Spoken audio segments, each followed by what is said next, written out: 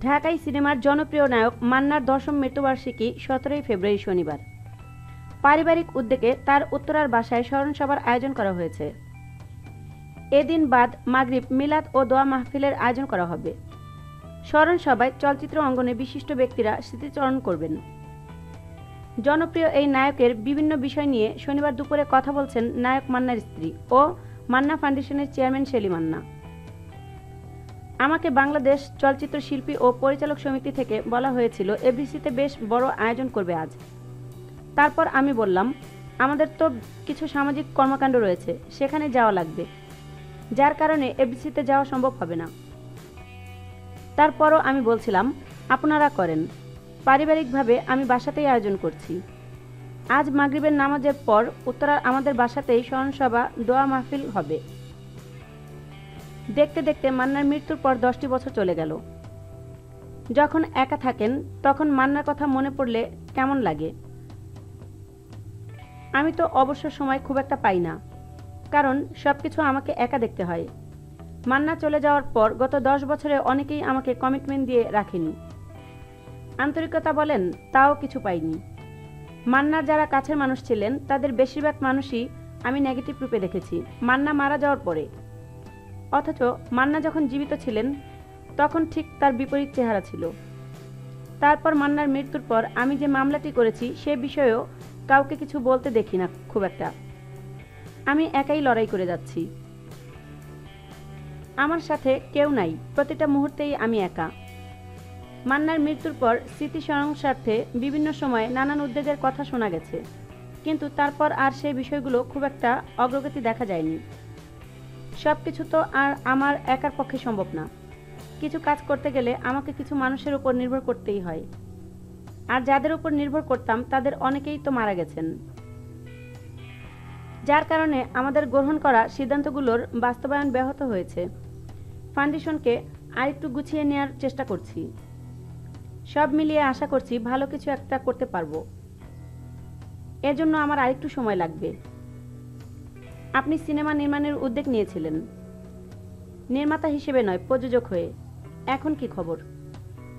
ওই যে বললাম, আমাকে একা সবকিছু সামলাতে হয়, যার কারণে আলাদা করে যে সিনেমাতে সময় দেব সেটাই হয়ে উঠছে না। অন্য কাজ নিয়ে ভীষণ ব্যস্ত সময় পার করতে হয়। তাই ভাবছি সবকিছু গুছিয়ে আসলে এপ্রিলে আমরা নতুন সিনেমায় ঘোষণা দেব। একটা সময় শুধু সিনেমাকে ঘিরেই কত না সুন্দর সময় কাটিয়েছি। আজ মান্না নেই, সব কিছুতেই এক ধরনের ধূসরতা চলে এসেছে।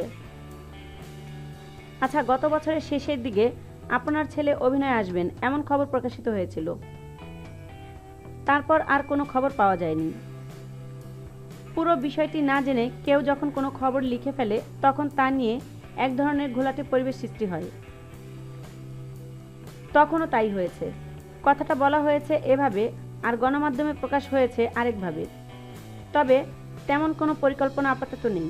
সব কিছুরই তো একটা সময় থাকে। দেখা যাক। নতুন করে জীবনের চিত্রনাট্য লেখাটা তো খুব সহজ কাজ নয়। মান্না বাংলাদেশের তুমুল জনপ্রিয় একজন নায়ক, কিংবা তিনি বাংলাদেশের সিনেমা অঙ্গন একটা সময় শাসন করেছেন। অথচ মৃত্যুর পর তার পরিবারের কাউকে সেভাবে সিনেমার সঙ্গে যুক্ত হতে দেখা যায়নি। মান্না যে জায়গাটায় ছিল, মানে বলতে চাচ্ছি, ও তো পর্দার হিরো ছিল। সেখানে আমি তার মানে আমাকে সিনেমা নির্মাণের সঙ্গে যুক্ত হতে হতো, কিন্তু কিছু কারণে এর সঙ্গে আমি সম্পৃক্ত হইনি। আমার ছেলের কারণেই একই কথা প্রযোজ্য। তবে সিনেমার কিছু মানুষের সঙ্গে এখনও আমার নিয়মিত যোগাযোগ কিংবা আলাপচারিতা হয়। আর মান্নার প্রিয় এই জায়গাটি থেকে দূরে সরে যাওয়ার কিছু কারণ ছিল, সব কথা তো আর বলা যায় না। ওর আত্মজীবনী তো অনেকেই লিখতে চেয়েছিল, কিন্তু কোনো কিছুতে তথ্যগত দুর্বলতা থাকার কারণে সে বিষয়ে আর কথাবার্তা সামনে এগোয়নি। আর মান্নার মামলার রায়ের একটি বিষয় রয়েছে। ফাইনালি মামলার রায়ের উপরই নির্ভর করছে আত্মজীবনীটা। আবার মান্নার উপর কোনো ছবিও হতে পারে। আসছে এপ্রিলেই সব জানা যাবে। মান্নাকে নিয়ে আমার যে পরিকল্পনার কথা এতদিন বলছি, যেগুলো বাস্তবায়ন হয়নি, সেগুলো একটি একটি করে বাস্তবায়ন হবে। এক নজরে মান্নার জাতীয় চলচ্চিত্র পুরস্কারপ্রাপ্ত অভিনেতা ও একজন সফল প্রযোজক ছিলেন মান্না।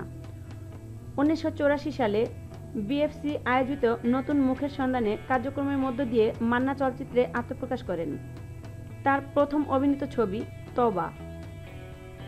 1984 সালে মান্না 3.5 শতাধিক ছবিতে অভিনয় করছেন। 2008 সালে 17 ফেব্রুয়ারি অনাকাঙ্ক্ষিতভাবে মৃত্যুবরণ করেন তিনি।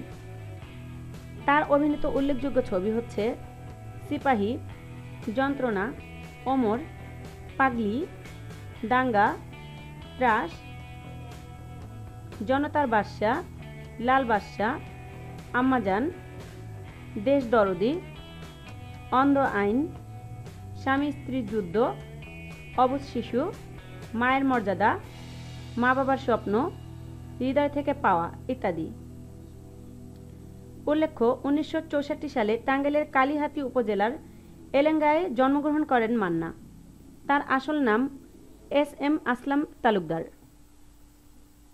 এরকম আরো নতুন নতুন এক্সক্লুসিভ নিউজ পেতে আমাদের চ্যানেলটি সাবস্ক্রাইব করুন। নিউজটি ভালো লাগলে লাইক প্রেস করুন এবং শেয়ার করে সবাইকে দেখার সুযোগ দিন।